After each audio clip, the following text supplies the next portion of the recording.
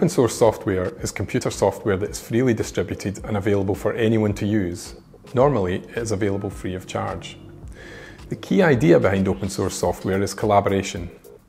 The source code is accessible to all, and the intention is that it can be improved and iterated on for the benefit of all users.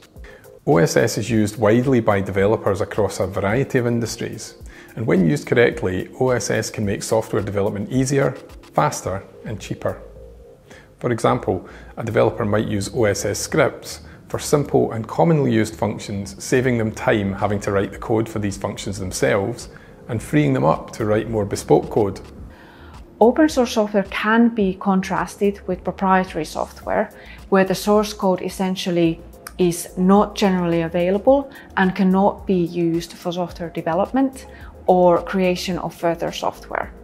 Normally, only the owner of the software will work on the code, so the development of proprietary software is essentially a centralized process.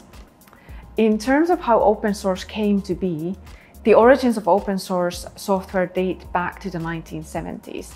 At MIT, a community developed around sharing computer software.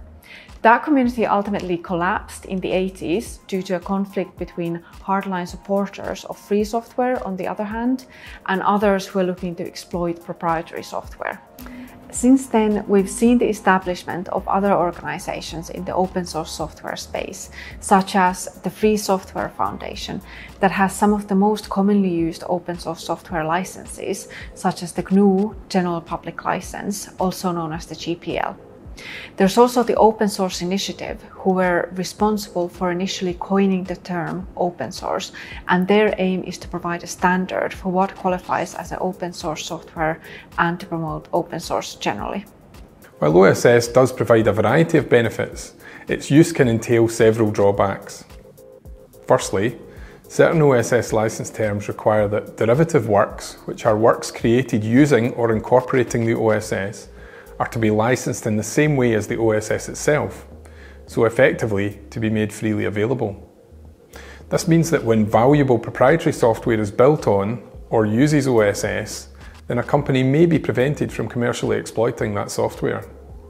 This very much depends on what OSS is used and how it is used in software development.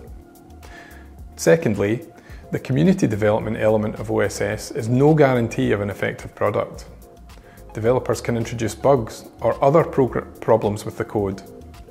Additionally, the ease of accessibility means that multiple developers can develop the same code simultaneously, making it difficult to identify the most appropriate version.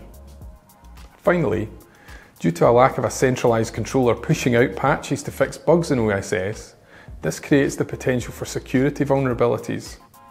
Organizations using OSS need to have processes in place to regularly check for updates. OSS is very common these days. It will likely come up in diligence in the software sector. Many of the applications and programs we use every day contain OSS. For example, Android phone systems contain OSS. Mozilla Firefox browser, Ubuntu mobile operating system, and the Linux operating system, commonly used in organizations, are all examples of OSS.